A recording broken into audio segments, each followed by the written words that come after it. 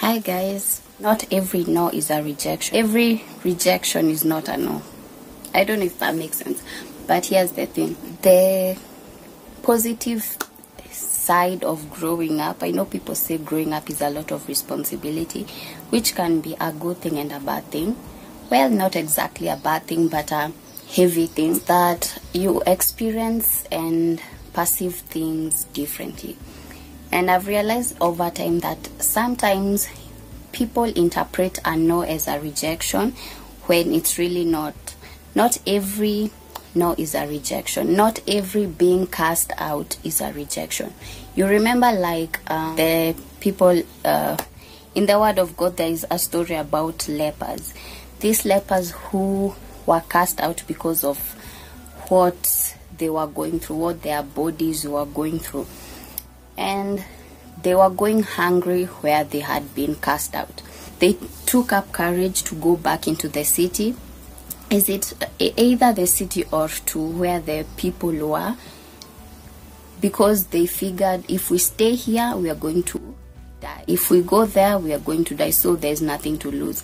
And when they went there, they found resources that they wouldn't have necessarily gotten if they had stayed where they were. Moral of the story is this: you can have an experience of a rejection, but the rejection only works if you accept it. If you accept that you are deformed and deserving of that rejection. If you take up that rejection as a stopping point, that's what it will be. If you take it as a challenge to move on, to get to the next place, to get to what God has made for you, then it becomes a motivation. No's are turning points. Look at it like you're on a highway, and this highway has intersections. I don't know much about roads, but according to the little knowledge I have, follow me. Follow like my point, not the logical aspect of how roads work, because I know you're smart people, right? Don't come for me because of, don't allow your smartness to overtake my point.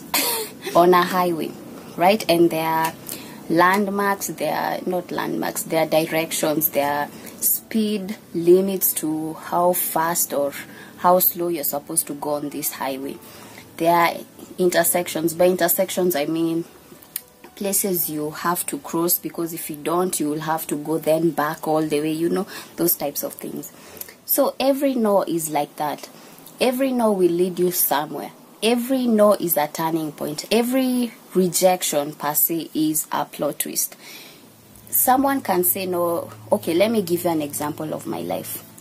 I'm the type of person who always had my life figured out. And by figured out, I mean I always knew how I wanted my life to look like at the end of the road. Not so much the details. Well, not precise details about how I was going to get there. I knew I had to work hard. I knew there were things I couldn't do that I will need to make up for. And over time, I've realized that God has a funny way of planning out your life. You think you're going on the left side, and God has a whole plan on the right side.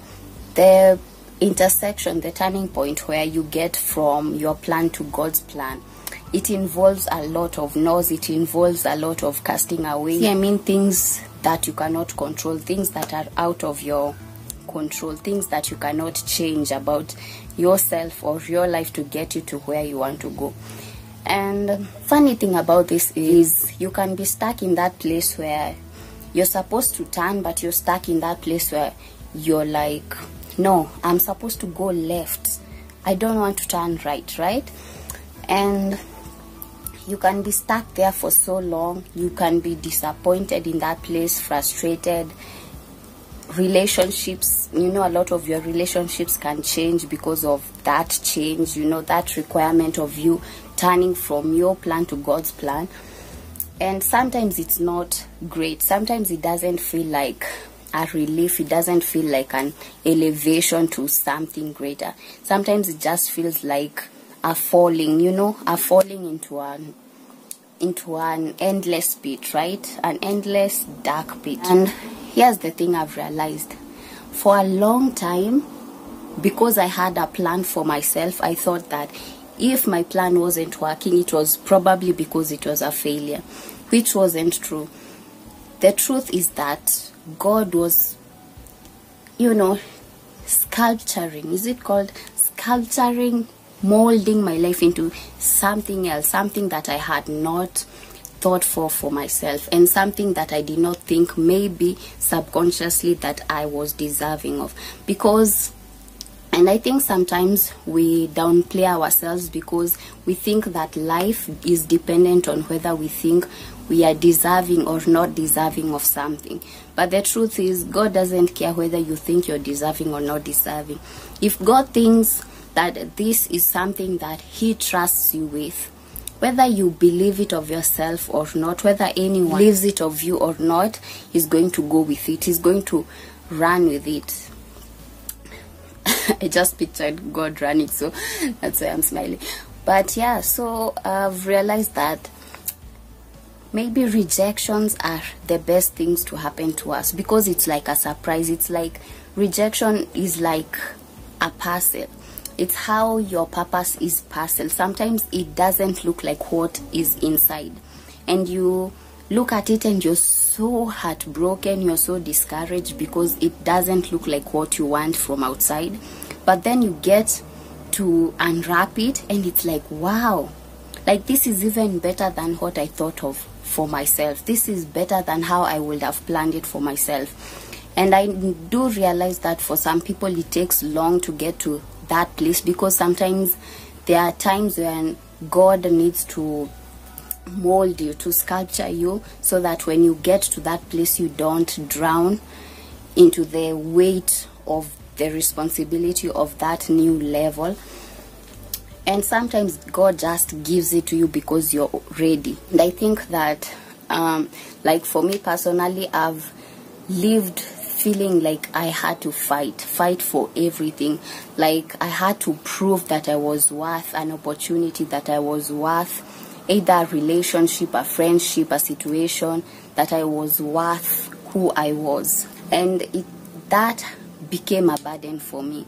And I know, even if somehow maybe that was part of the plan, maybe that is how I've become who I am today, and I'm heading to whoever God has made of me, it still did not click for me until recently. And I'm not saying like because I have this knowledge now, this wisdom now, that I'm happy when pain happens, and that I'm happy when tough times happen, because I understand that God has a better plan than what I have for myself.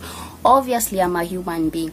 Obviously, there are times I take for granted my pain. I take for granted the places I'm positioned, because it doesn't look like what I want. You know, like let's say, like for example, YouTube. When I started off YouTube, I had this picture because I felt it was of God, from God, that it would look a certain way. It would be easy. And funnily enough, it takes a lot of, I do enjoy it. And the truth is, even if I take a break from it, I still have this urge of creating. I still have this urge of putting, airing out what God has placed in my heart, or creating something. And there are times when I have taken so much time, maybe a day or a week, to create something that hasn't gone the way I wanted to, because that's how much I feel driven to come onto this platform. And with that said, sometimes it does not bear fruit according to my human perception of how I want it to be fruitful. But the truth is, over time, I've come to realize that it's really working the way God wants it to work. And it's really not just impacting the people outside, but it's more so me. And I can look at myself and think, you know, in this stage of life, this is how I thought, this is the things I tolerated that I shouldn't have tolerated, these are the things that I did that I shouldn't. It brings light into situations where I choose less for myself, because that's what I'm used to. That's how I justify my weaknesses, right?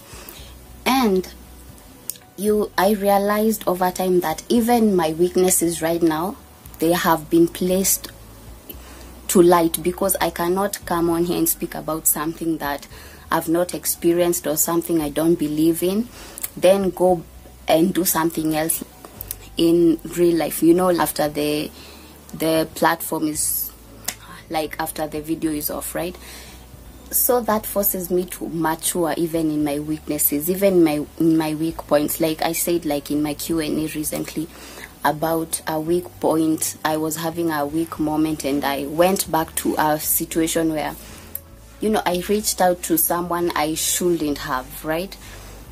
And it made me realize it's okay to slip up, but it's not okay to keep doing the same thing over and over again and explain it as a moment of weakness, because that's not growth. If you're evolving, you're supposed to grow from the way you used to react, the way you used to cope with things. You're supposed to evolve in a way that you know how to adapt, or you know who the right person to reach out to is.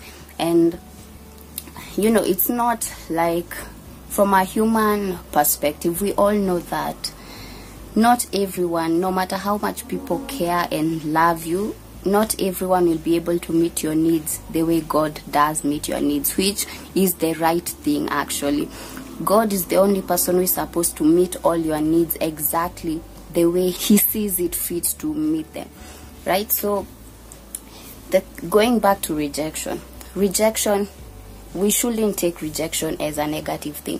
When you're younger, I get it. It's, you haven't experienced enough, or, you know, there are people who experience much more divine experiences that help them realize that, you know what, every rejection is a step up to a higher state. But I feel like when you're older, it's more likely that you do understand this thing. When you're younger, it's like 50-50. There are people who get it, there are people who don't. And it's not because they're not wise or stuff like that. It's just that the grace that some people have been given is different from the grace other people have been given. And another thing about rejection and about no's that I've learned is that for every rejection you get, for every no you get, for every you don't fit in, you know, you get, it makes you compassionate. It makes you understanding of other people and the places where they're at, the situations they are going through. There are things that you've gone through that gives you an understanding that no one else can. Like, for example, if you have been deprived of a meal, it's easy for you to be, you know, it's not easy for you to hide food from people. You will place it on the table. Even when they say they're full, you will place it on the table, let them decide for themselves, because you understand that sometimes people cover up pain, sometimes people cover up lack. And also, if you have been wealthy and you have lacked food, it's not easy for anyone to understand such a situation. But if you've gone through it, it's easy for you to understand another rich guy, wealthy guy, who comes to you and says, you know what, I'm in a bad situation and I don't have food. And it's easy for you to feed them without judgment, because you also have gone through that place. But for people who have not, it's very hard for someone who is poor to look at a wealthy person and think they can lack food, you know, or they can never lack anything in life, because they assume that they always have something, they always have more than enough, because that's the perception that they have from outside. You get? I don't know if this is understandable, but so yeah, basically what I'm trying to say is rejection is a gift. No's are a gift. They are plot twists, they are turns, they are, you know, are leading into another direction, are leading onto another highway, are leading onto higher purpose are leading into deeper humility. And like I said before, please don't confuse humility and suppression, because there are people who explain humility as like there are people who oppress people, and they think that it's humble of them to accept the oppression. Please understand, humility is not oppression. They do not correlate. Humility is when you understand that what you are given is a blessing, that what the positions you have, they're blessings. The authority you have is a power to protect people. It's a gift to protect God's people. And by God's people, I don't mean born again Christians. I mean every human being that God cares about, every animal that God cares about, every environment space that God cares about. You too take up that responsibility because you feel privileged to be where you are, right? So yeah, I think for me, the thing I wish that I learned earlier is that rejection isn't really rejection. It's a redirection. It's a gift. It's a plan. It's a different plan. It's a plot twist. It's another highway, an elevation to being better, having better in life. Another thing I also want to say concerning rejection and no's is this. I want you to understand that this is the thing that I've come to see in life, truly in my life, is that if God sends someone to help you, or if God sends you to help someone and you do not do it, please do not misunderstand me, but here's the reality. Your no does not stop God from blessing the person he sent you to bless. He will use easily anyone else to do what he sent you to do, like that. So, and it's like this. There is this story about Elijah. Is it Elijah? About the widow who had a little oil and I think a little flour, and that's all she had. And Elijah was sent, and the word of God says that there were many widows in his land, but he was sent to a foreign land, to this particular woman.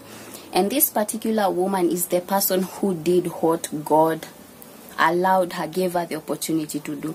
And she used that opportunity to bless God, the man of God, the prophet of God.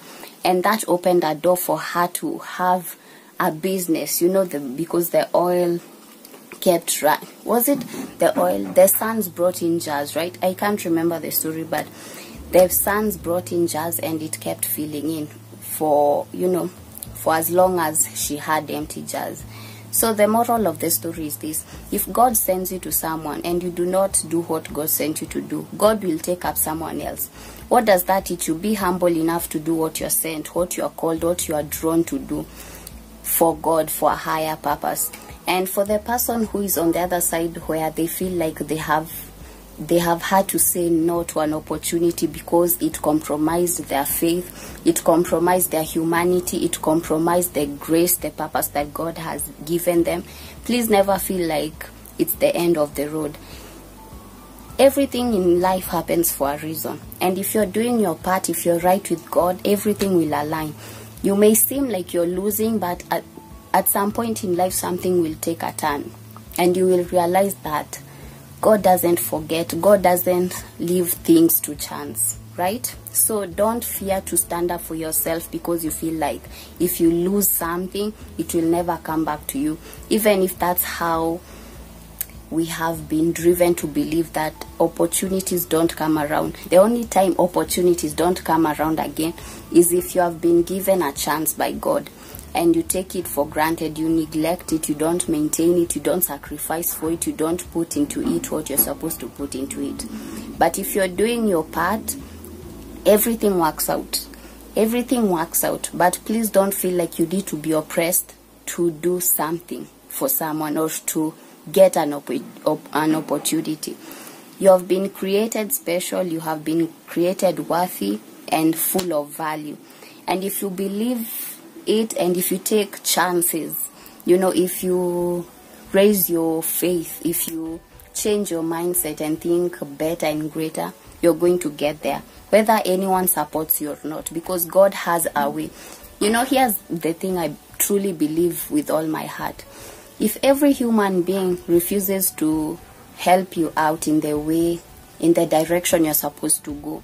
And that is what God has called them to do. God will bring out angels. If the angels refuse, God will send out the devil. And if the devil refuses, God will come himself. That's just the way I believe about life. Like, no one can stop you from getting to where you're going. And I know right now, to test this theory, I know right now, like, when I started off this YouTube channel, I don't know if I've said this before, I did not think that I would even have 10 subscribers, to be honest. I thought that maybe it will be just me and maybe my mother. But the crazy thing is that even before I forwarded it to my lovely mother, I had all these people that some I can put a face to as strangers, and most of them I cannot. I cannot put a face to the numbers, but I know there are people out there who listen to me and who value what I say, who value the calling God has put in me. And the crazy thing is that even adults listen to me. And it's funny how people come up to you and they speak to you, how people who are familiar with you call you when you're slacking or when you're off, and they push you and they believe so much in that vision that even when you yourself don't, they do. And yeah, so I want to say that don't allow rejection to stop you. Don't allow a no to stop you. Look at it as a redirection. And also another thing, it's okay to be different. Actually, it's your calling. It's a calling for all of us to be different. You are not supposed to be like everyone else. You are not supposed to walk and talk like everyone else. We are not supposed to, hang around the same groups, to feel like we fit in. We are supposed to be different. We are supposed to contradict. We are supposed to bring to the table something that makes people uncomfortable enough to elevate, right? And I know that because of how our society has been, conditioned that if you're different, you're supposed to be rejected, you're supposed to be cast away, people tend to fear and they start copying everything everyone else is doing. And you end up getting lost in that mix. And your uniqueness gets lost in that space.